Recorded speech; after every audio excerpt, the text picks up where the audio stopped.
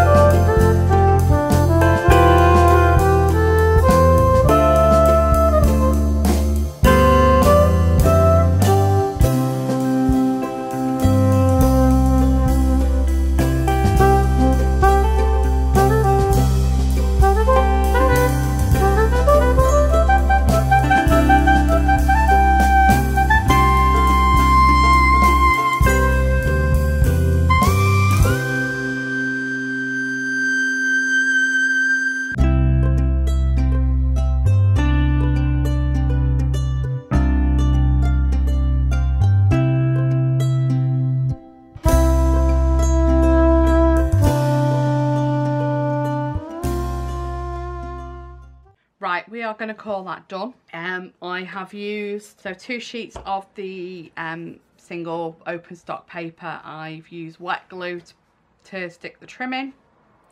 I've used pattern paper that I have, so the B side, well, these are the B sides, so the A sides of these that are the waste from what I've used for create the background. I've cut them out and I've used the back of the blue stripe on this layout and saved the back for another one.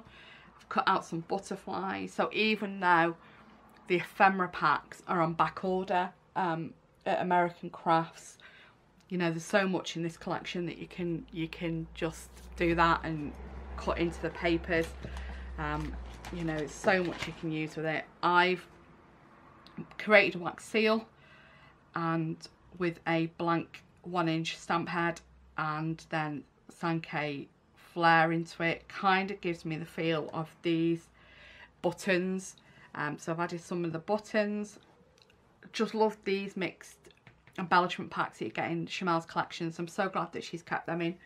I've used some of the star from the the confetti bits, some of the sticker sheet, and some of the puffies, and these flare, epoxy flare, and these labels are from Hey Little Magpie's printable to coordinate with this collection.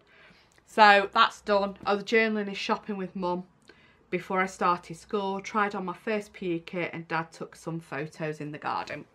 And August 1978 at the top there. So yeah, that's done. Should do some close-ups for you, shouldn't I? There you go. So that's my cluster at the top. A big cluster there. Loving the gold foil on them stickers. My journaling cluster, and then to the bottom corner. So I've done it so that the layout, instead of my visual triangle, the embellishment's on a diagonal, which matches the kind of the point of the squiffy paper. That's it. Thanks for watching. Have a good day. Bye bye.